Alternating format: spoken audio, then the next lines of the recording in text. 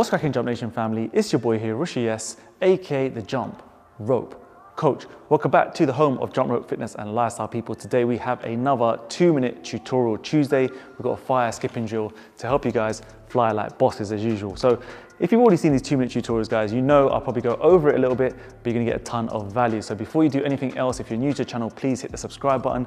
Join us. We're the hottest fitness community growing across the world today, and we're backed up by the #1 skipping ropes on the internet, hands down. Use Rush10 for 10% discount. Hit the links down below and get yourself the most fire gear on planet Earth, guys, man. So today's tutorial, peeps, hopefully will help a ton of you, right? Beginners to advanced. The goal is to try and teach you timing. Now, timing is such a key element to performing well with your ropes, to getting the most out of your workouts, and to also just kind of get you, I guess, the right foundations to just doing tricks and to doing the moves the right way, okay? Now, let me give you an example, okay? If you guys are gonna do your double unders or a move such as a double under or like a power move, like a double under crossover, this is an example of kind of bad timing and how people tend to do them, all right? So they'll go here, okay? Just smack myself nicely, wasn't on purpose, but that's the kind of stuff that can happen, all right? It's just, you see the legs coming up, you see the hands just going as fast as possible, and you see things just out of control. Similarly, with kind of like a double under crossover, you'll see this, all right? A lot of tripping up, ropes going everywhere, arms going everywhere, and there's not a lot of control, and it's always down to how you time your wrist movements, and that's what the whole point of this video is about today, is how to really time the flick or the unhinging and the rehinging of your wrists to make sure that you get the right optimum speed for the rope at the right time. Now, what I mean by this is, it's gonna be a little bit technical, but watch this, all right? This is kind of like a normal double under for me, okay? If I wanna do 2, right? You'll hopefully notice that it's very chilled, very kind of controlled, very smooth. And the reason is, not only do I time my jumps, it's I time the way the rope goes around. So to learn this correctly, I want you to feel like your wrists will move in a kind of hinge and unhinge fashion, all right? I'm gonna come over to the screen to show you, right? When it comes to double under, for example, you're gonna generate energy and force 1, 2, like this, and then let the momentum of the rope come around for the next double under, all right? Common misconception, miss something. The problem what people do is that they just go so fast with their wrists every jump that they're not actually timing it. The key to real nice smooth double unders, for example, is you let the rope come around with momentum.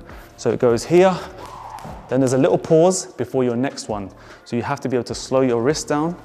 So you fire them, pause, pause, pause, pause. So the swoosh or the whoosh happens 1, 2, 1, 2. It's not going continuous. Only time you'll ever see it go continuous is when you guys get really good at it. You jump lower and then you fire the wrists even quicker. So it's, but there's still a kind of typical pause there. And similarly with double under crossovers, right? The way we're gonna try and learn this, or something like this kind of move, is timing the jump to when we kind of unhinge this wrist. So what you do, and what a lot of people tend to do wrong, is they will jump first and then throw the rope, okay? What you need to do is try and match these two things up. So for example, if I'm doing a double under crossover now, I'm gonna jump just as the rope is by my feet, and that's really important, because if you jump too early with this move, you won't get back in time, all right? You'll mess it up. So you wanna take off just as the rope is below your feet, but then that is the time you put in the energy into that little flick, all right? That's when you let the wrist go. That gives you that force of the rope coming around quick enough. And by this point, you're already in midair. At that point, you then obviously complete the cross and you already come down. You have so much more time, peeps, if you know when to flick the wrists. And that's what I'm trying to get at with this video, is learning to hear that swoosh, that kind of sound which gets the rope around our bodies. And that is timing. That is when you know how to get the rope moving. And it can be even just basic bounce, peeps.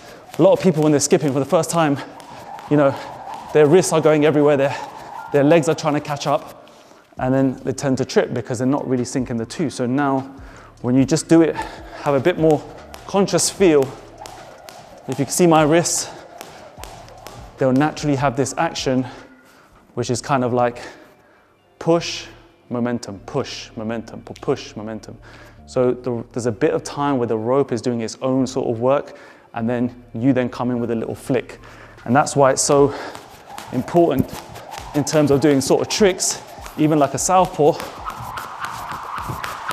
That little flick of the wrist, it doesn't happen with arms or unnecessary kind of energy kind of dying out here and then coming across your body.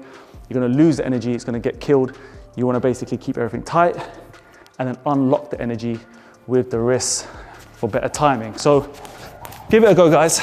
Little technical one for you today. It's just about, again, matching up what you do with your wrists and your feet and just listening to the sound of the rope and generating that timing and the speed and everything together. So probably went over 2 minutes, a lot of chit chat, just a little technical one. Didn't want to make it too complicated, but hopefully it helps the beginners out there mentally think about what they're doing with their ropes. And if you're intermediate, if you're advanced, wherever you are in your journey, leave me a comment, give me a subscribe. And again, thank you so much for copying our merch and gear. Peeps, we're gonna do it again very soon for another video. So until next time, take care of yourself, skip the treadmill, stay safe. Peace. Was the knight in shining armor in your movie? Would put your lips on mine and love the aftertaste now.